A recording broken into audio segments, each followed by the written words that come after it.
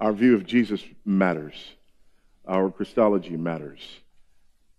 It matters because it affects everything that we believe and do as Christians. And in this culture in which we live, we have a view of Jesus that is more than slightly askew. We think of Jesus not as a very masculine character. For example, when you think about the pictures that we have of Jesus, and just full disclosure, I have a problem with that just in general because of the second commandment. But the pictures that we do have of Jesus are pictures of a European metrosexual with the hair of a shampoo model, hands that have never seen a hard day's work, and feet that have never walked a mile. That's the visual image that we have of Jesus. This sissified, feminized, European, gorgeous picture. Isaiah said that we wouldn't have been attracted to his form. But he's gorgeous. Which also, by the way, says something about the way we really think about people. We equate righteousness with attractiveness. We prize beauty above all, and not even in the right sense of the word. But what we believe about him theologically is closely aligned with what we perceive about him visually. Because we do think of Jesus as soft. We do think of Jesus as one who doesn't confront people. We do think of Jesus as the God who comes along on the right side of the Bible to apologize for what the guy did on the left side.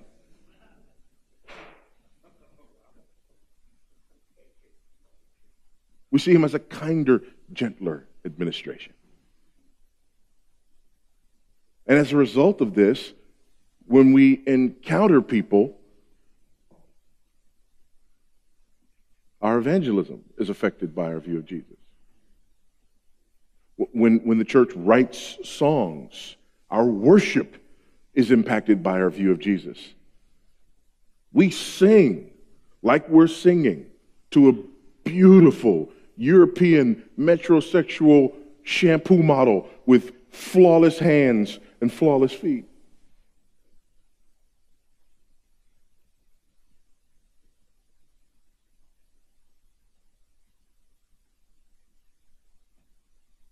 When we work through our theology, what's the biggest reason or the biggest problem that people have with the doctrine of election? It's just not nice.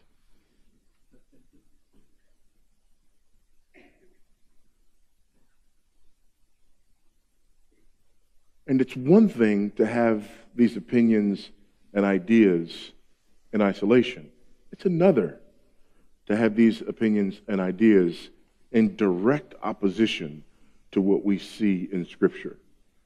That's what's problematic, that our Christology is completely askewed, and as a result of that, all of the rest of our practical theology is worked out in a way that is demeaning to the Christ of Scripture. So with that in mind, let's look at Jesus, shall we? Open your Bibles to the first chapter of the last book in the Bible. Book of Revelation. And as is always my practice, I have to. I know people don't want to wax professorial when they open up Revelation, but I have to wax professorial for just a moment. You have to have at least one moment of me being a professor and giving you a lesson that you have to have. Is that all right? Just for one moment? Here is the lesson. The book of Revelation has no S on the end of it.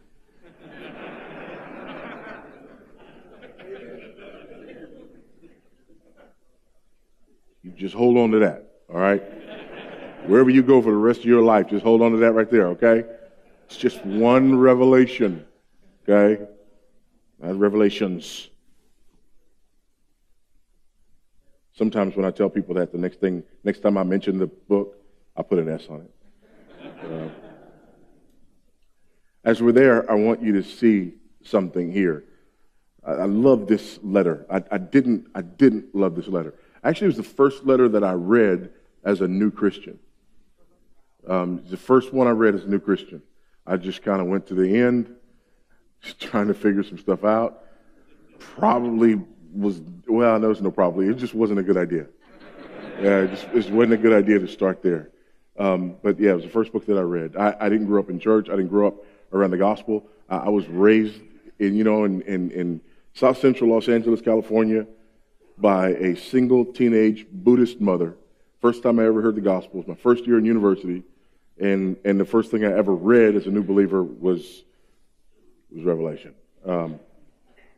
So it was traumatic for me. Poll after poll after poll, you talk to Christian people about the one book that they would love to hear taught in church. And at the top of the list, it's Revelation. Poll after poll after poll, you talk to pastors about the one book that they don't want to preach in church. At the top of the list is Revelation. And so many people never hear anything preached from Revelation. And if they do, it's only from the first 5 chapters. And we're finishing Revelation this in the next several weeks at church. We're in chapter 21 right now. And I just regret the fact that I haven't spent more time in my ministry in this particular book. It is absolutely magnificent. And one of the things that I love about it is I love the literary style of Revelation. This book is written beautifully. And I just want to give you a flavor for that as we begin here. We're going to look mainly at that second paragraph, beginning at verse 4. But I want to back up so that you can get a flavor for the rhythm of what I call the Revelation waltz. There are numbers in this book that are important, right? And we're aware of the numbers and the numbers that are important. And we know that the number 12, for example, is important because it's the number of the people of God. We know that the number of 10 is important. That's the number, one of the numbers of completion, although it's usually a number that is reserved for the other side, for the beast and the false prophet and so on and so forth. We know the number 7 is that number of perfection or completion. We know that because number 7 is very important, that there's another corresponding number, 3.5. That's a broken 7. That's also very important. And if you understand that 3.5 is perfection and completion, and that 7 is perfection and completion, and 3.5 is a broken 7, there are a number of things in the book of Revelation that just open up to you. This time period of 3.5 years, for example, that you see over and over and over again. There's the number 4. Number 4 is this number of the earth, and particularly the people of the earth, or the 4 corners of the earth. And then there's that number 3. Number 3 that serves a dual purpose in Revelation. The number 3, of course, is a reference to our God, the triune God. But it's also a reference to what I like to call the Revelation waltz. There's a rhythm in this letter. There's a 1, 2, 3, 1, 2, 3, 1, 2, 3 rhythm. And so many things that you see in threes. And I believe that it is a sort of mnemonic device to help the early church remember this book. Because when you have things that come in a rhythm like that, it is much easier to remember them. But listen, if you will. The revelation of Jesus Christ, which God gave him, showed to his servants the things that must soon take place. He made it known by sending his angel to his servant John. There was a 1, 2, 3. God gave it to him. He gave it to his angel. Gave it to his servant. Who, 1, bore witness to the word of God, and 2, to the testimony of Jesus Christ, and even 3, to all that he saw. 1, 2, 3, 1, 2, 3. Here's another one. Blessed is the one who, 1, reads aloud the words of this prophecy, and blessed are those who, 2, hear, and 3, who keep what is written in it. For the time is near. Three threes. Now come to the next paragraph. John, to the 7 churches that are in Asia. How many of you know there are more than 7 churches at this time in Asia? But he picks these 7 churches. That number of 7 is a number of completion.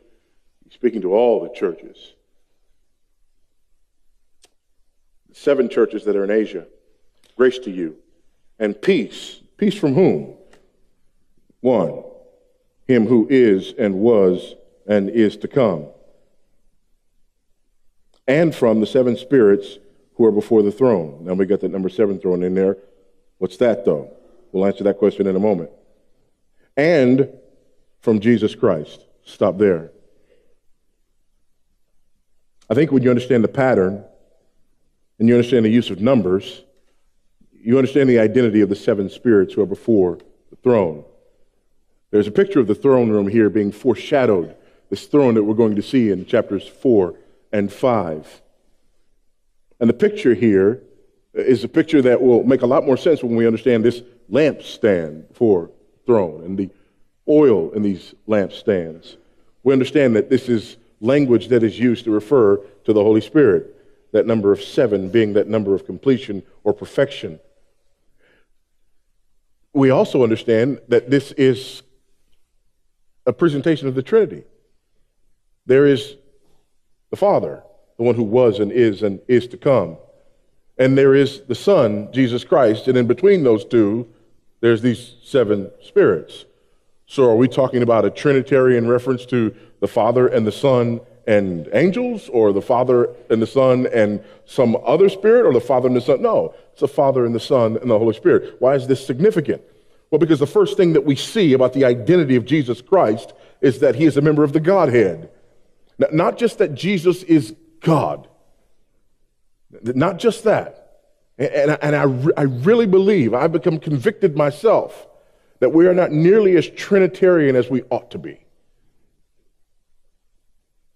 But there is a clear Trinitarian picture here. It's not just that Jesus is God, but that he's a member of the Godhead. It's not just that Jesus is divine, but that he is a member of the Trinity, that he has existed eternally as God, that although he took on a human nature in his incarnation, he did not come into existence in the incarnation. And although he relates to his Father in the economic Trinity there, being sent by his Father and empowered by the Spirit, even while he is here in his human nature, he nonetheless has this divine nature as well, that hypostatic union that we heard of earlier, that he is fully God and fully man. It's one thing to say that Jesus is fully God and fully man. It's another thing to say that he is part of the Godhead, that he has existed eternity in perfect union with the Father and the Spirit, always in perfect union and perfect harmony with the Father and the Spirit, completely and utterly equal to the Father and the Spirit. He is God. This is significant for a number of reasons. Number one, it's significant in our worship. We worship the Father in the name of the Son and the power of the Spirit. We pray to the Father in the name of the Son and the power of the Spirit. Our worship is Trinitarian. When we baptize in the name of the Father and the Son and the Holy Spirit. Our baptism, it's Trinitarian. But here is another thing. On a very practical level. Remember I told you that this affects our worship. Yes, it does. But it also affects our witness. How does it affect our witness? Let me give you one example. It is very, very common for people to say, especially, for example, in relation to all of the recent, hoopla over same-sex marriage and so on and so forth. If you've had a discussion with someone about this issue, you have run into people who have said, yes, but Jesus never said anything about homosexuality.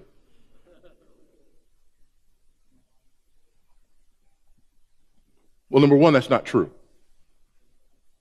Jesus in the Sermon on the Mount talks about porneia. He talks about sexual impurity, which is a reference to the porneia code in Leviticus 18, which clearly upholds the idea that homosexuality is sinful. And if that's not what he's doing, we've got a huge problem, because Leviticus 18 also talks about incest, and we get some bestiality in there and some other stuff in there. So if our new Christian ethic is only if Jesus talked about it specifically, then homosexuality is the least of our problems. But Jesus did address the issue of homosexuality, because he addressed the issue of sexual impurity. He addressed the issue of fornication. He also addressed the issue of marriage and the nature of marriage. But here's the other problem. In doing this, we divorce Jesus from the rest of the Bible. And we let people do that. We let them do that. Well, Jesus never said anything about it. And then we just start scratching our heads and going, when people say that, you just look at them and say, so?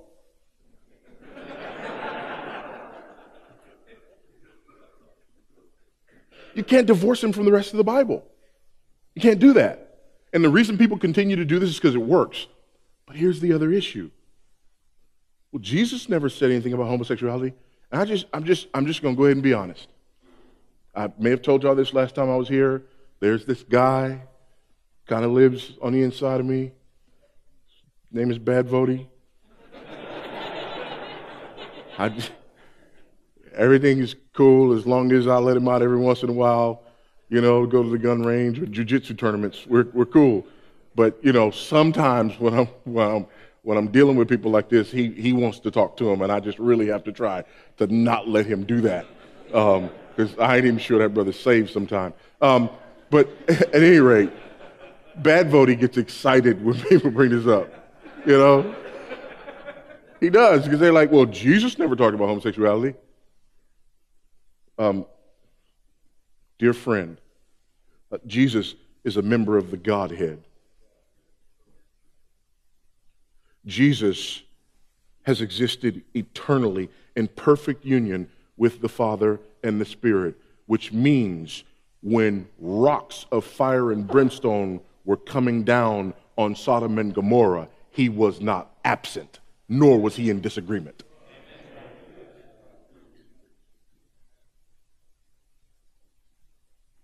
He is a member of the Godhead. Tell the truth. When people bring that up to you, you don't think about that. We don't think about the fact that Jesus is a member of the Godhead. He's a member of the Trinity. And as such, you can't divorce him from the God on the left side of the book, because he is the God on the left side of the book.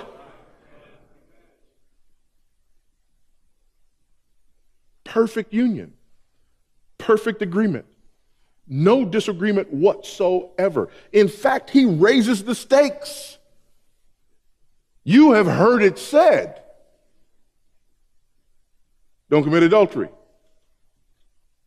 But I say to you, if you look at a woman with lust, you've committed adultery already in your heart. He raises the stakes. So again, there is this perfect unity. This affects our worship, and it affects our witness. We worship the one who is God. We worship the one who has always existed as God. We worship the one who is in perfect unity and perfect harmony with the Father and the Spirit. We worship the triune God.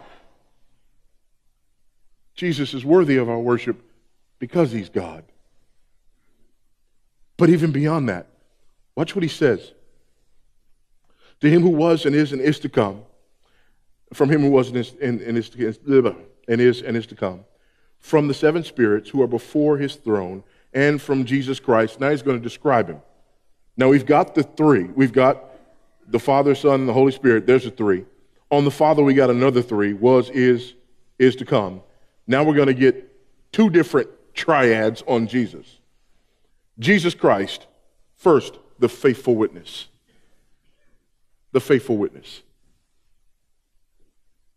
Intrinsically, the faithful witness. He is the witness who can only be faithful. He is the way. He is the truth. He is the life. He is the faithful witness. He is the one who bears witness faithfully because he can only bear witness faithfully. He is the faithful witness who communicates to us faithfully who God is. And he is the only one who can communicate to us faithfully who God is, because he is God. And God has taken on a second nature, so that in that second nature, he can live as the God-man and bear faithful witness to God. So he is the faithful witness in that regard, but he is the faithful witness in another regard. Because remember, there are these two natures. So in the one sense, he is the faithful witness who brings to us the truth about God. He is the faithful witness who shows us in the flesh who God is.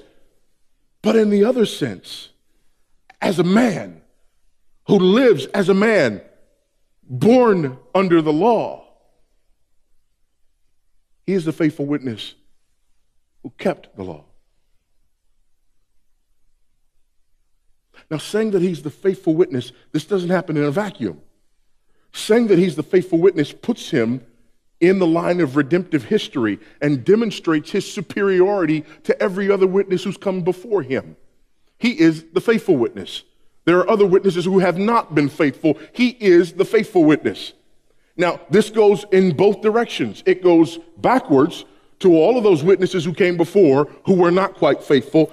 And it also goes forward, because the rest of the book of Revelation is about those witnesses who are faithful even unto death, and about Christ, the faithful witness, eventually avenging the martyrdom of his saints. So on the left side, as we go backward, he is the faithful witness, and this is incredibly important. By the way, this is what Matthew's gospel is all about. People are, again, this is another one of those areas where our witness comes into play. How many times do people come to us and, you got all these gospels and they don't all say the exact same thing and they don't have everything in the exact same order and da-da-da-da-da-da-da-da. And we go into all these kind of convulsions. Again, Bad Voddie just likes that. I gotta hold him back. Because he really does. He says, yeah, you got different gospels because you got different people writing to different audiences. And when you speak to different audiences who have different understandings, you communicate different things. For example, Matthew is communicating to a Jewish audience. And when Matthew communicates to this Jewish audience, he communicates that Jesus is faithful Israel.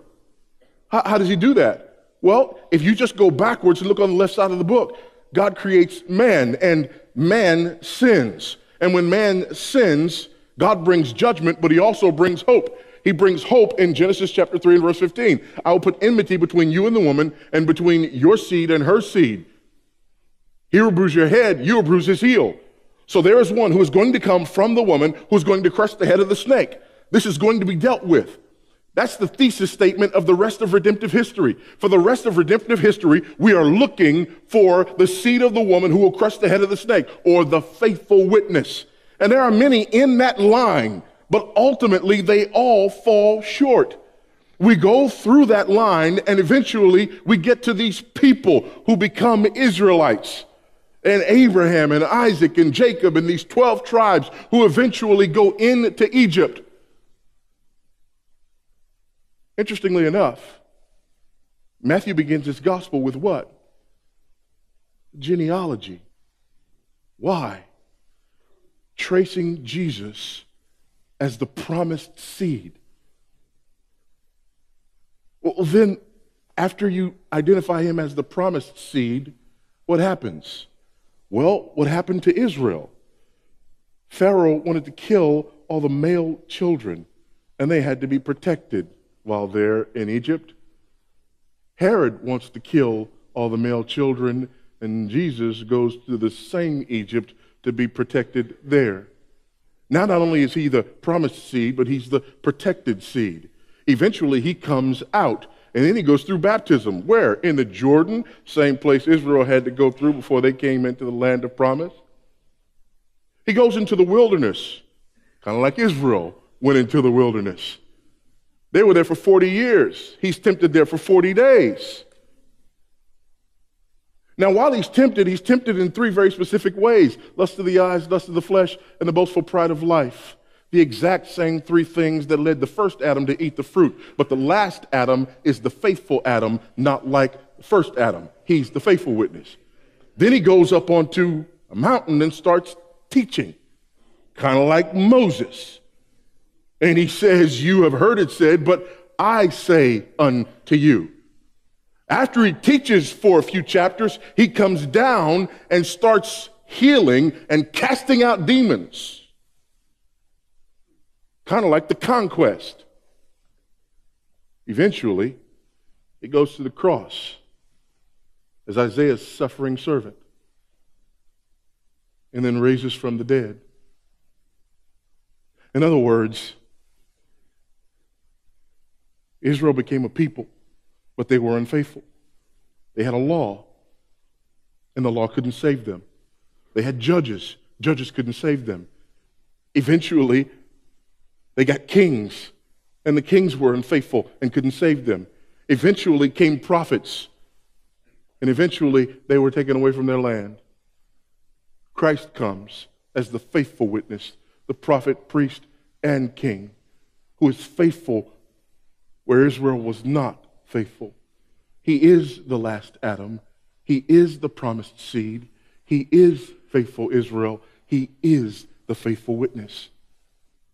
This is who our Jesus is. He is connected to all of redemptive history and even going forward.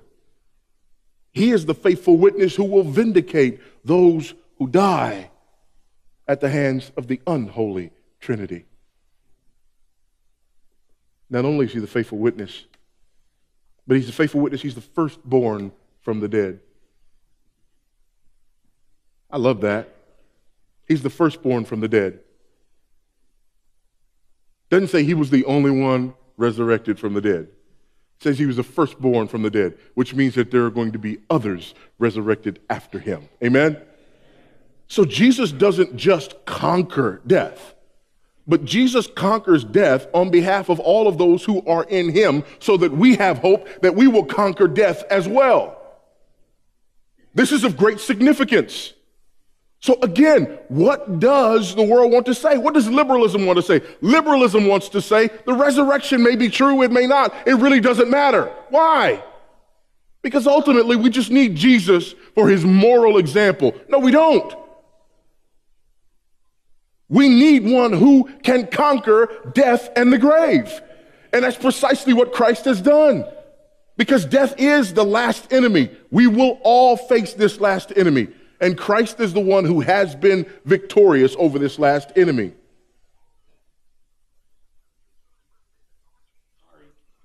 It's all right.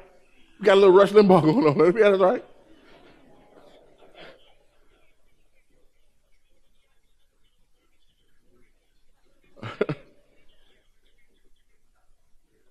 All right, we got it. All right. The faithful witness, the firstborn from the dead. All of the religions basically say this. You need to have a religious experience. From that point on, do more good stuff than bad stuff and hope for the best when you die. Is that an oversimplification? Only slightly. Only slightly. Christianity does not communicate that. The Bible does not communicate that. Death is real. It is the last enemy. We will all go there unless the Lord returns first. But as we go, there is one who conquered death. We don't hope that death can be overcome. We know that death has been overcome. By whom? By the faithful witness. And because he's the faithful witness. By whom? By God himself. That's who. He is the faithful witness and the firstborn from the dead. We serve a risen Savior. We worship Christ in our midst. We don't just memorialize Christ who was. We worship Christ. We are in Christ. We have union and communion with Christ. Christ is seated at the right hand of the Father forever, making intercession for us. He has overcome death. He has overcome the grave. He has won victory, and not only on his own behalf. He is the firstborn, which means that there are those who follow. And then lastly, and the ruler of the kings of the earth. I love that. By the way, when you put this in context, you have to understand, we see the kings of the earth a number of times in Revelation, especially as we get toward the end. Because what happens is the adversary, the harlot, the beast, the false prophet, the dragon, they rally the kings of the earth. And the kings of the earth come to fight against God. But when you read that at the end of Revelation, you're supposed to remember that in chapter 1, you've already read that Jesus is the ruler of the kings of the earth. Amen? That means there is no human authority that stands over and above his authority. He is the ruler of the kings of the earth. That means that there is no human authority that is going to thwart what it is that Christ has done and is doing. Fret not, saints. It's one thing to be active in our community. It's one thing to be active in our culture. It's one thing to be active in politics. It's another thing for us to sit around in the corner afraid because some decision came down or some man got elected that we think is going to thwart the plan of the ruler of the kings of the earth. Help you if you're scared of that. Folks, God is not running for God.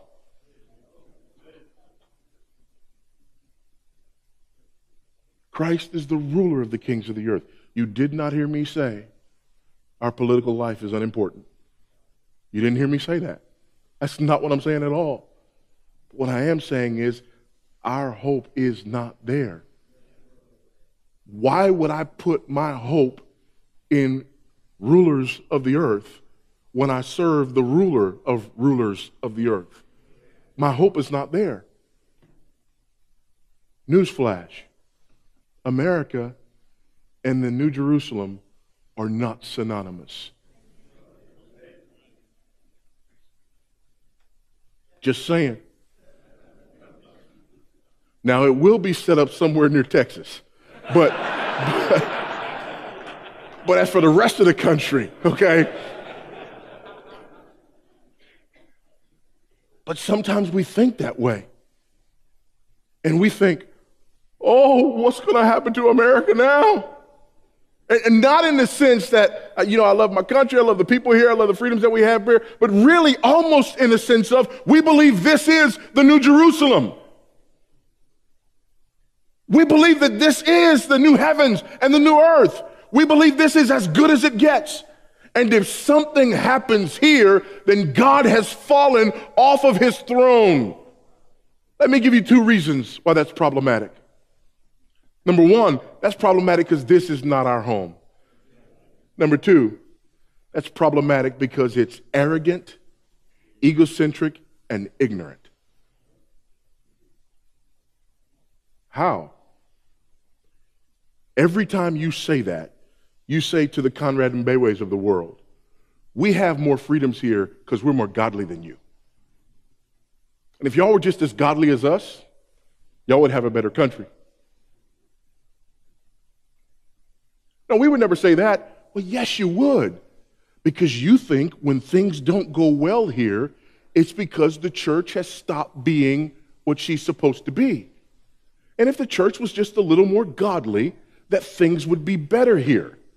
By extension of that very same logic, every country that does not currently enjoy or has not historically enjoyed the same liberties that we enjoy, it is directly because they lack the kind of godliness that we have. Shame on you. Shame on you. And anybody who's walked into a church outside of American soil knows exactly what I'm talking about. Some of the godliest people on planet Earth have chains put on their church doors and have the place set on fire where they're killed.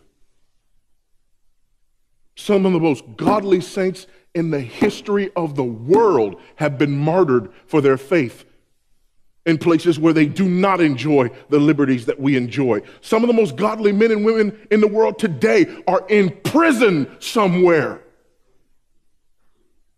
with churches praying for them in ways that you ain't never prayed in your life.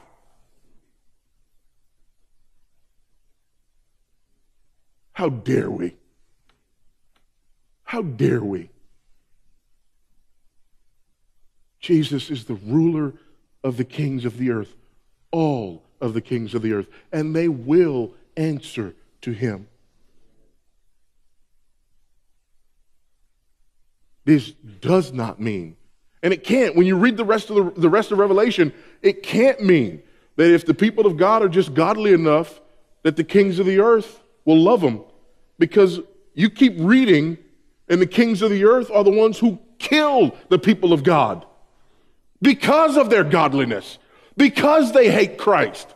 So the great irony is, because of this unbelievable, completely abnormal experience that we've had here, the rest of the world, the rest of the Christian world, and the rest of the history of the church, people have not experienced what we've experienced here.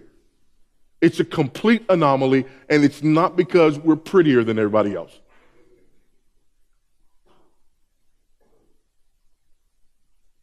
The fact of the matter is, we're so spoiled and arrogant and egocentric that we can't even lift up our eyes and see what godly brothers and sisters are experiencing and recognize, one, that it's not because we're more godly than they are, and two, that we're not nearly grateful enough for what we have. We ought to be grateful.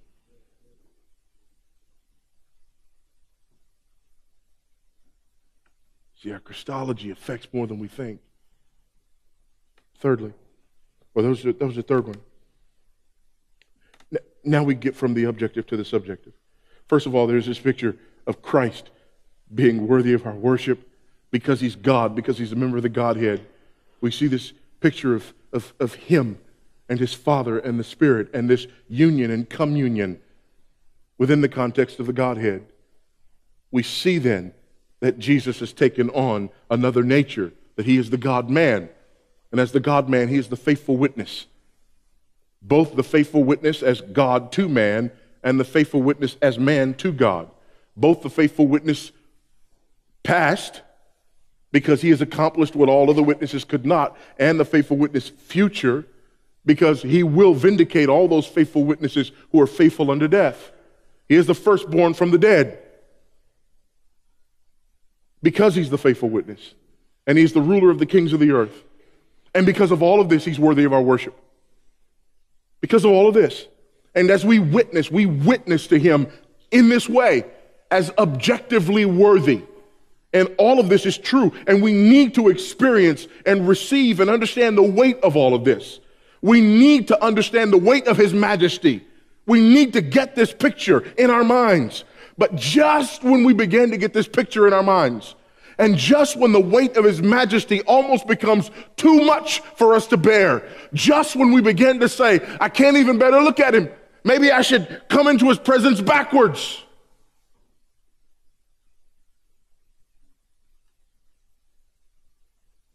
John says, to him who loves us.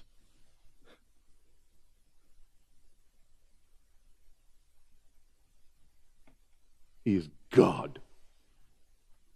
Bow to him. He's the faithful witness. Honor him. He's the firstborn from the dead. Revere him. He is the ruler of the kings of the earth. Fear him. He loves us.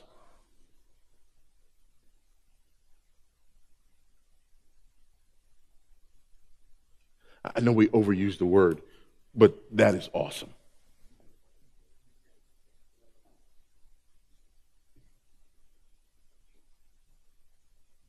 He loves us. Love is significant in direct relation and proportion to the magnitude of the one doing the loving. It's one thing to say, my dog loves me. They just do that.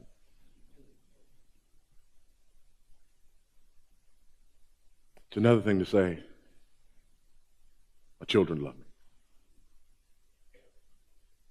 Still another thing to say, my wife loves me. Again, when you have my dog is a dog. He's going to love me because I feed him. He's going to love me because I feed him and because he's not a cat.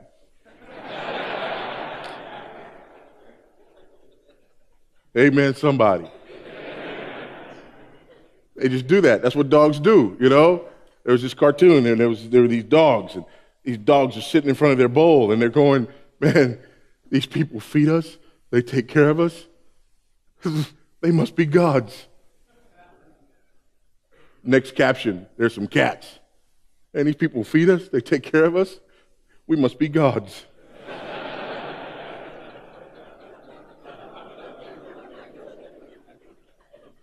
Some of y'all got cats. You know exactly what I'm talking about. But again, my dog loves me because I'm the one who feeds the dog. My children, that's different. They have a completely different understanding of who I am. That's different. My wife, that's different still, because my children think I'm Superman. My wife knows I'm not. And yet, she loves me. Jesus knows me better than my wife. And he loves me. So now, not only is he worthy of my worship and of my adoration and of my reverence, but on top of that, he loves me. And this makes me yearn to give him the worship and the adoration and the praise and the reverence and the fear and the honor and all of it that he deserves, even more, because he loves me. Nor is this some sappy, sentimental love. What's being said here is not that Jesus gets a warm feeling in his heart when he thinks about me. That's not what's being said here. John is clear on this picture. And again, this is important. Here's where it comes into our witness again. Because how many times do we confront sin and people say, oh, we just need to be more loving? What does that mean? What does it mean? You just need to be more, I don't know, it just didn't sound very loving. Do you know sometimes love doesn't sound very loving?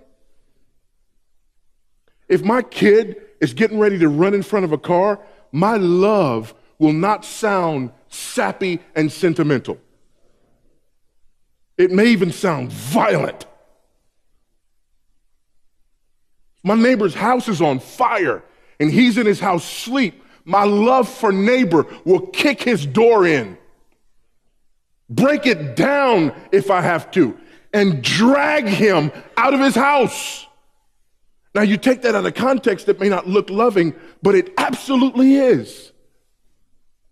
You see, we've confused love with sentimentalism. But that just needs to be more loving. It's not loving to tell people who are sinners in the hands of an angry God that they're okay.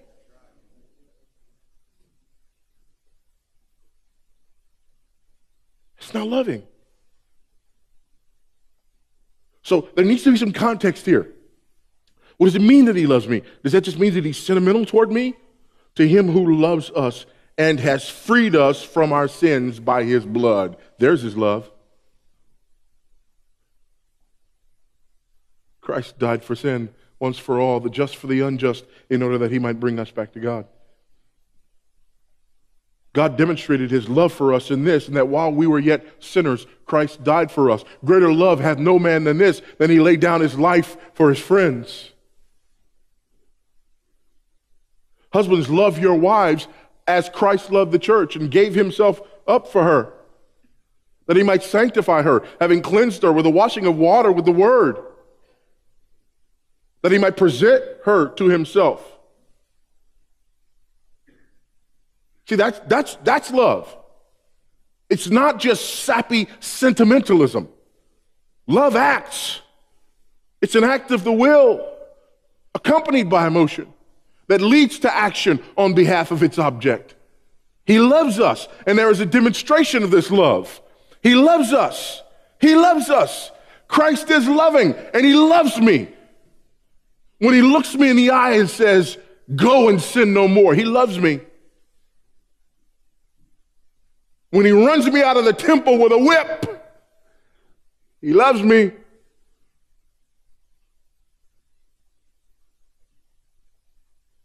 He loved Peter and looked him in the face and said, get thee behind me, Satan.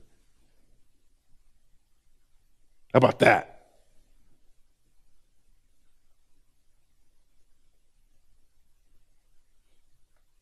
You see, this is love. Here, again, this is important for our witness, but it's also important for our worship. Because, see, sometimes I don't feel very lovely. And sometimes I don't believe that Jesus loves me. Because sometimes I'm looking through the lens of my own emotions. And so here I am, and I don't feel very worshipful.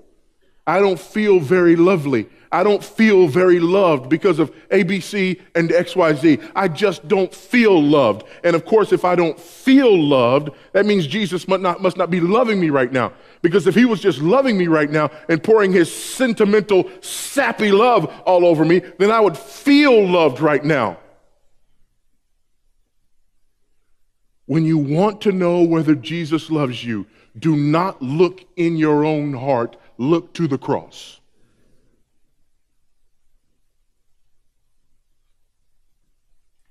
I just don't feel very lovely. Look to the cross where he died.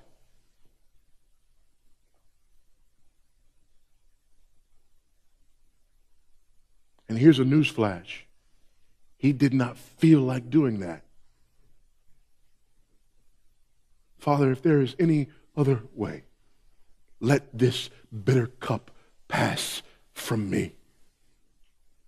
You see, we want to run past that. We want to run past that quickly, and we don't want to look there into the humanity of Jesus.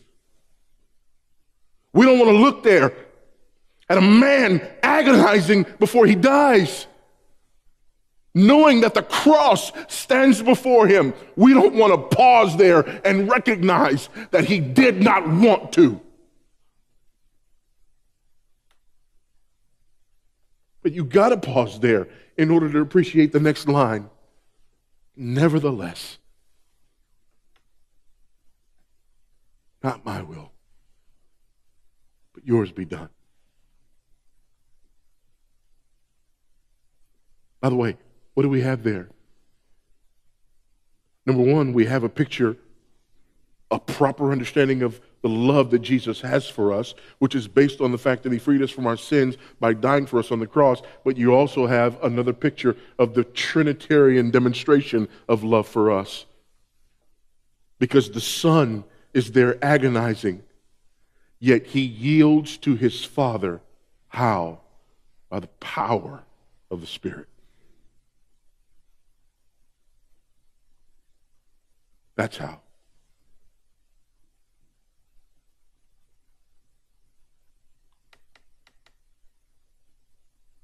I told you there was a triad. And made us a kingdom of priests to his God and Father. He loved us. He freed us from our sins. And he made us a kingdom of priests. Turn back to the left real quick. I want you to get this. Turn back to the left and look at 1 Peter. 1 Peter chapter 2.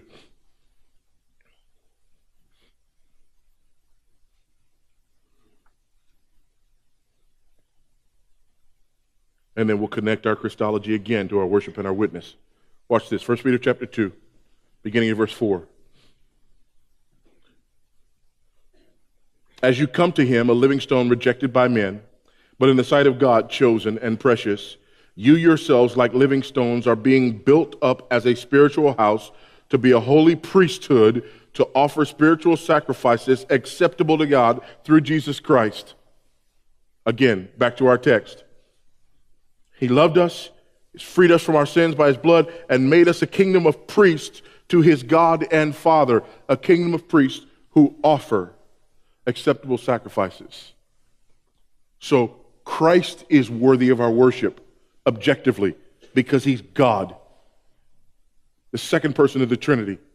Christ is worthy of our worship because as the God-man, he's the faithful witness, he's the firstborn from the dead, and he's the ruler of the kings of the earth. He's worthy. He's worthy. He's worthy. Christ is not only worthy of our worship and our witness, but also we yearn to give to him our worship and our witness. Why? Because he loved us.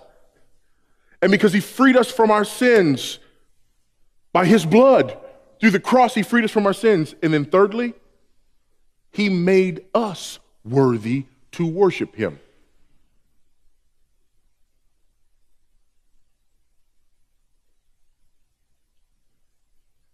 Understand something.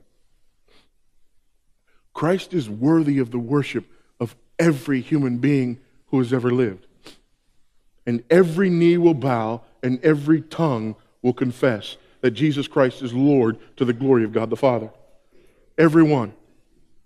He is worthy of our worship. We owe him. And so the God of the universe stands there and says, bow the knee and worship my son. Worship my son because he's God.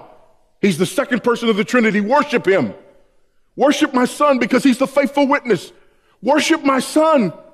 You owe it to him as the firstborn from the dead. Worship my son. He's the ruler of the kings of the earth. Worship him and worship no other.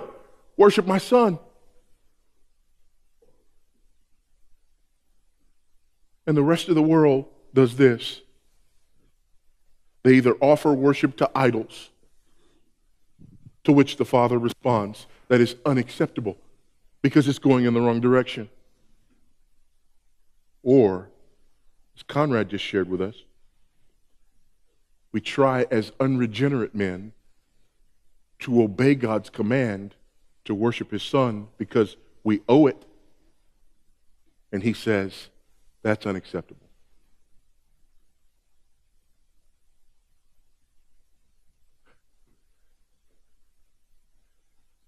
But we have to.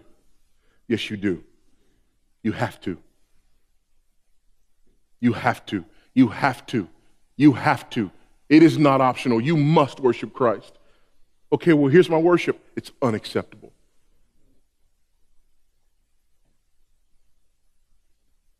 How does it become acceptable? Christ loves you, frees you from your sins by his blood, and makes you a kingdom of priests who then and only then can offer acceptable worship before God. He makes us worthy to worship. He makes our worship acceptable in spirit and in truth. He alone makes our worship acceptable and makes us worthy to worship him.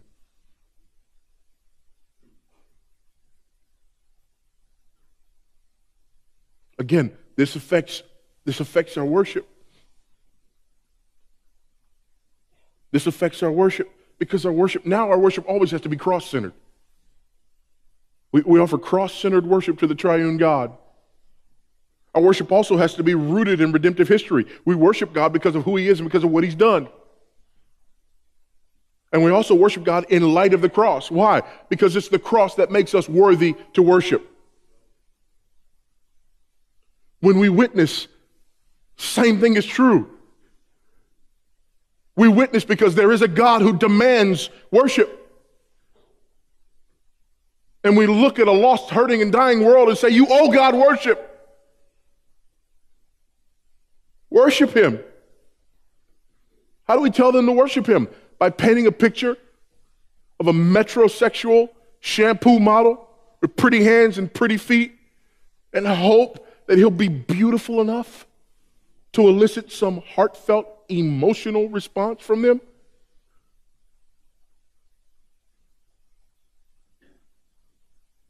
Or by pointing them to the second person of the Trinity, demonstrating that he's a faithful witness, preaching the resurrection, he's the firstborn from the dead, challenging all human authority, he's the ruler of the kings of the earth.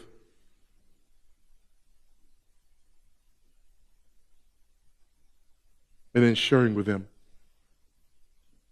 that out of his love for his people, he takes their sins to the cross. He dies. He's resurrected on the third day. And we are in turn, through repentance and faith, raised up with him and made into a royal priesthood, offering imperfect yet completely acceptable worship to the one who is worthy to receive it. This changes our worship. This changes our witness. All by changing our view of Christ. Our culture believes that what we need is a soft, feminized, non-judgmental Jesus.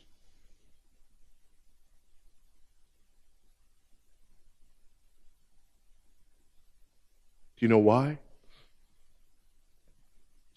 Because when you say to sinners, God says, worship my son, you owe it to him. Sinners look back at us and say, I don't like that. That's rude. And instead of coming back with the rest of the story, we come back with, well, you know, actually, he's not like that.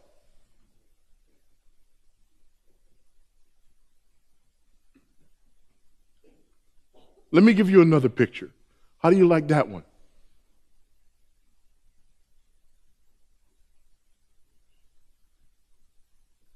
As one old preacher said, whatever you win them with is what you win them to.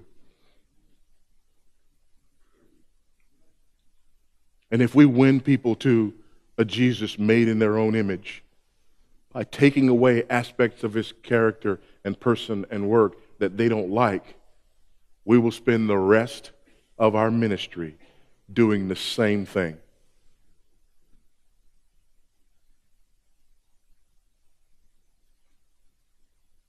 But if we understand who Christ is, and that he is objectively and subjectively worthy of our worship and our witness, then we will not fear. And in following the faithful witness, we will be faithful witnesses as well. Some, even unto death. Even so, come Lord Jesus. Let's pray.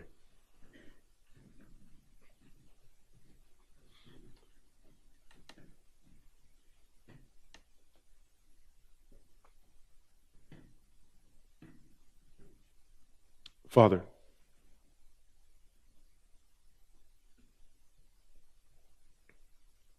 we bow before you in the name of your Son and in the power of your Spirit, acknowledging you as the one true, holy, living, and righteous God. One God in three persons, existing eternally in perfect unity, harmony, and communion.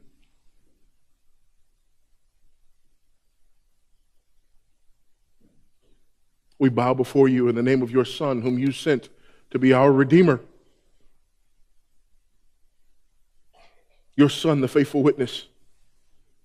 Your Son, the firstborn from the dead. Your Son, the ruler of the kings of the earth. Your Son who loves us and freed us from our sins by his blood. Your Son who has made us into a kingdom of priests for you, O God.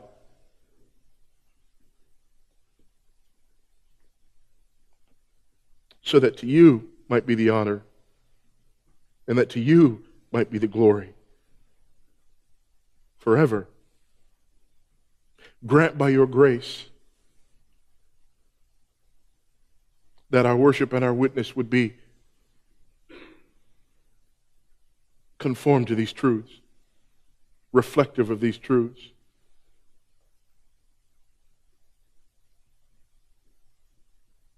Grant that we might offer you that which you are due.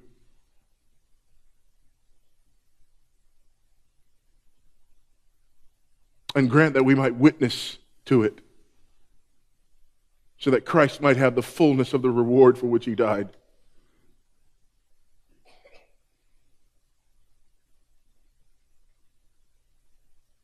Help us, Lord, not merely to object to the images of Jesus in our culture, but to insist on biblical accuracy.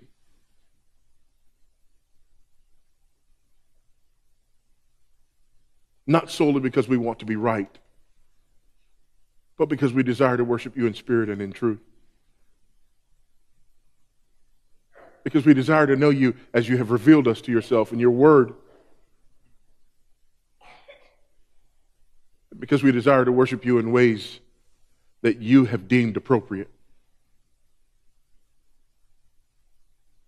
Because we recognize our own limitations and weaknesses. We recognize our own short-sightedness and selfishness.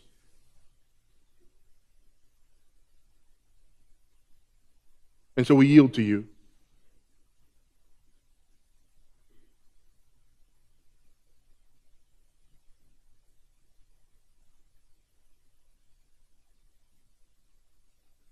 Grant now that even the prayer of our hearts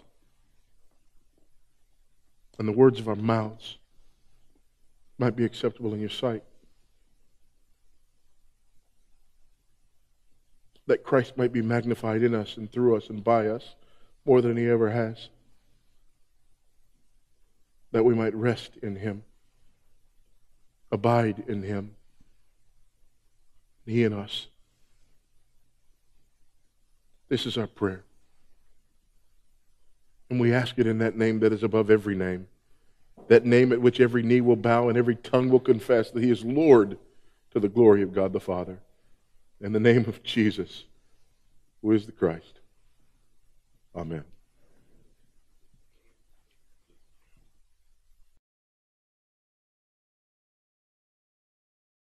And 2, to the testimony of Jesus Christ, and even 3, to all that he saw. 1, 2, 3, 1, 2, 3. Here's another one. Blessed is the one who, 1, reads aloud the words of this prophecy, and blessed are those who, 2, hear, and 3, who keep what is written in it. For the time is near. 3 threes. Now come to the next paragraph. John, to the 7 churches that are in Asia. How many of you know there are more than 7 churches at this time in Asia? But he picks these 7 churches. That number of 7 is a number of completion. He's speaking to all the churches. 7 churches that are in Asia. Grace to you. And peace. Peace from whom? 1, him who is and was and is to come. And from the 7 spirits who are before the throne. Now we got that number 7 thrown in there. What's that though? We'll answer that question in a moment. And from Jesus Christ. Stop there. I think when you understand the pattern and you understand the use of numbers, you understand the identity of the 7 spirits who are before the throne. There's a picture of the throne room here being foreshadowed, this throne that we're going to see in chapters 4 and 5. And the picture here is a picture that will make a lot more sense when we understand this lampstand for throne and the oil in these lampstands. We understand that this is language that is used to refer to the Holy Spirit, that number of 7 being that number of completion or perfection. We also understand that this is a presentation of the Trinity. There is the Father, the one who was and is to come.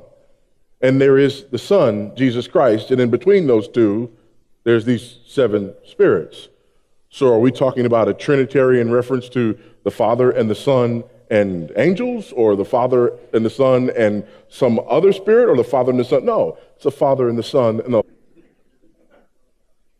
You just hold on to that, all right?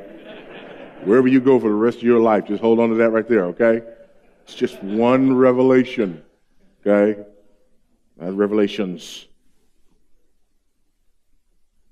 Sometimes when I tell people that, the next time I mention the book, I put an S on it. As we're there, I want you to see something here. I love this letter. I didn't love this letter. Actually, it was the first letter that I read as a new Christian. The first one I read as a new Christian. I just kind of went to the end, just trying to figure some stuff out. Probably was, well, no, there's no probably. It just wasn't a good idea. Yeah, it just wasn't a good idea to start there. But yeah, it was the first book that I read. I didn't grow up in church. I didn't grow up around the gospel. I was raised in South Central Los Angeles, California, by a single teenage Buddhist mother. First time I ever heard the gospel was my first year in university, and the first thing I ever read as a new believer was Revelation. So it was traumatic for me.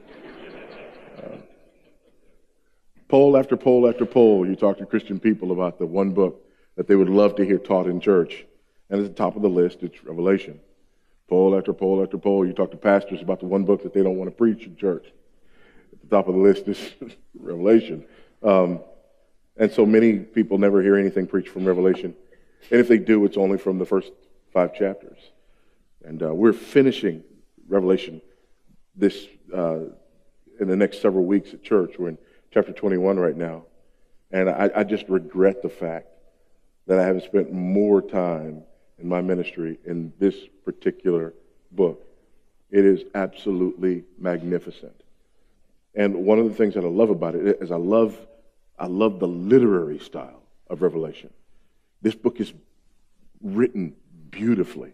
And I just want to give you a flavor for that as we begin here. We're going to look mainly at that second paragraph, beginning at verse 4. But I want to back up so that you can get a flavor for the rhythm of what I call. We encounter people. Our evangelism is affected by our view of Jesus. When the church writes songs, our worship is impacted by our view of Jesus. We sing like we're singing to a beautiful European metrosexual shampoo model with flawless hands and flawless feet.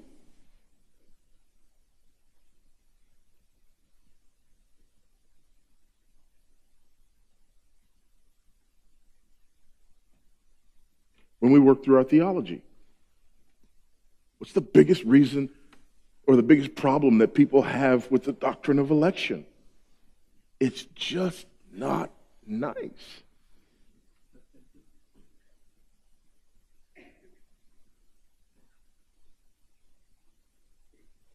And it's one thing to have these opinions and ideas in isolation. It's another to have these opinions and ideas in direct opposition to what we see in Scripture.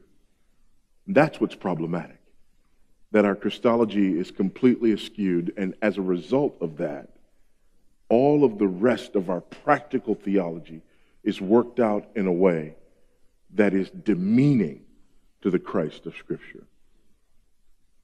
So with that in mind, let's look at Jesus, shall we?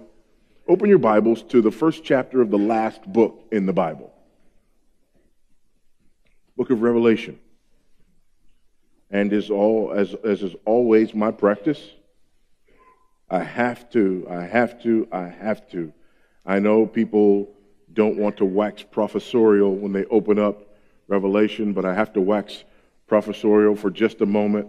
You have to have at least one moment of me being a professor and giving you a lesson that you have to have. Is that all right? Just for one moment? Here is the lesson. The book of Revelation has no S on the end of it.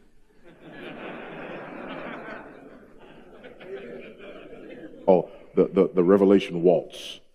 There are numbers in this book that are important, right?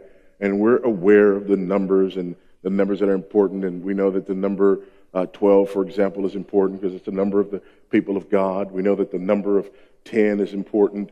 That's the number, one of the numbers of completion, although it's usually a number that is reserved for the other side, for the beast and the false prophet and so on and so forth. We know the number 7 is that number of perfection or completion. We know that because number 7 is very important, that there's another corresponding number, 3.5. That's a broken 7. That's also very important. And if you understand that 3.5 is perfection and completion, and that 7 is perfection and completion, and 3.5 is a broken 7, there are a number of things in the book of Revelation that just open up to you. This time period of 3.5 years, for example, that you see over and over and over again. There's the number 4. Number 4 is this number of the earth, and particularly the people of the earth, or the 4 corners of the earth. And then there's that number 3. Number 3 that serves a dual purpose in Revelation. The number 3, of course, is a reference to our God, the triune God. But it's also a reference to what I like to call the Revelation waltz. There's a rhythm in this letter. There's a 1, 2, 3, 1, 2, 3, 1, 2, 3 rhythm. And so many things that you see in threes. And I believe that it is a sort of mnemonic device to help the early church remember this book. Because when you have things that come in a rhythm like that, it is much easier to remember them. But listen, if you will. The revelation of Jesus Christ, which God gave him to show to his servants, the things that must soon take place.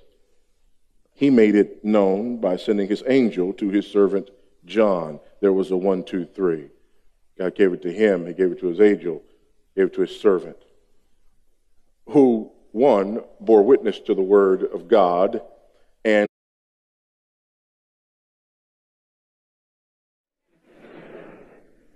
our view of Jesus matters. Our Christology matters. It matters because it affects everything that we believe and do as Christians. And in this culture in which we live, we have a view of Jesus that is more than slightly askew. We think of Jesus not as a very masculine character. For example, when you think about the pictures that we have of Jesus, and just full disclosure, I have a problem with that just in general because of the second commandment. But the pictures that we do have of Jesus are pictures of a European metrosexual with the hair of a shampoo model, hands that have never seen a hard day's work, and feet that have never walked a mile. That's the visual image that we have of Jesus. This sissified, feminized, European, gorgeous picture.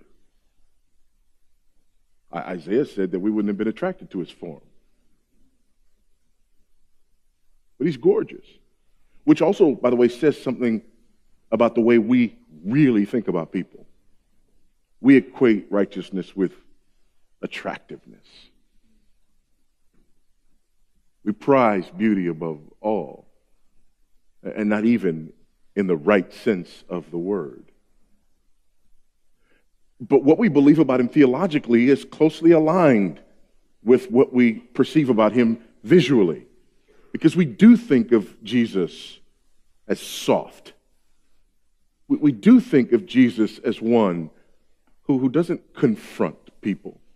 We do think of Jesus as the God who comes along on the right side of the Bible to apologize for what the guy did on the left side.